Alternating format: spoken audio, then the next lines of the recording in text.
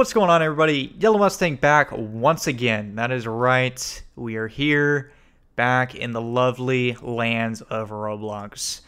Today, we're going to be fixing this mesh. I got a question on my Discord regarding meshes and how you can correct the orientation of it in regards to the actual block faces.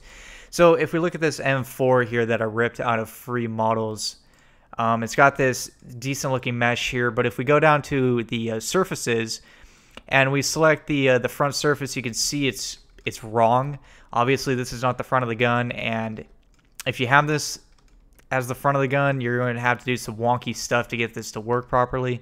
So ideally, you just want this front surface to be, you know, right here with the barrel, right? So it's a fairly easy process. So first off, we're going to export this into Blender. So we're going to right click the handle here and click export selection, and then we're going to export it as an OBJ file, or just name it M4. Okay, save. All right, so now we'll go ahead and load up Blender here. Alrighty, everybody, so welcome to Blender. We're going to go ahead and do a new file, general, delete the default cube by pressing delete, and then we're going to do file, import, wavefront OBJ. So that is the file type that we exported. So we're going to go ahead and open up that mesh that we exported earlier, not this one, mesh fix M4 OBJ. And then you would expect this to import to the middle, but it doesn't. It is way out here. So what we need to do is click off of that, click onto it, and just do set origin, geometry to origin, and that will bring it to the middle for us so we can continue to work on this.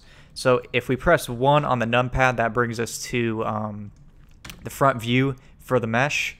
So just press 1, that brings us there. So we want to be looking down the barrel of the M4 in this view. So we're going to go ahead and just rotate it now, which is fairly easy. We can just use the transform settings over here, and you can see on the Z axis is where we want to rotate it. So if we rotate it just 90 degrees, we can type in here 90, enter. Okay, press 1, and then now you can see the M4 is now facing towards us perfectly. So that's all good and dandy.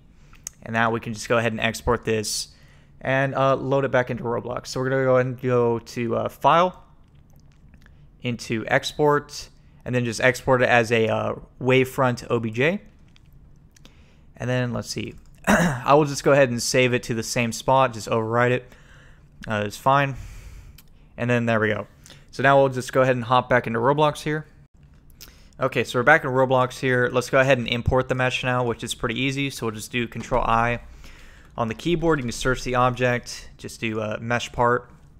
And then over here on the right side here under Properties, Mesh ID, just hit the folder opening thing. And then we're going to go ahead and navigate back to our Mesh Fix folder and load up the M4. It's going to tell you it has location data. Just say no.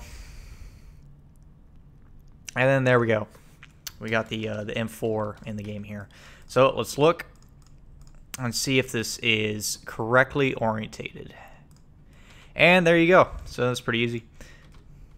So now if we compare it over to this one, you can see now the front face is indeedly correct here. So now this should work the way it was intended to, and that only took, you know, what, a few minutes.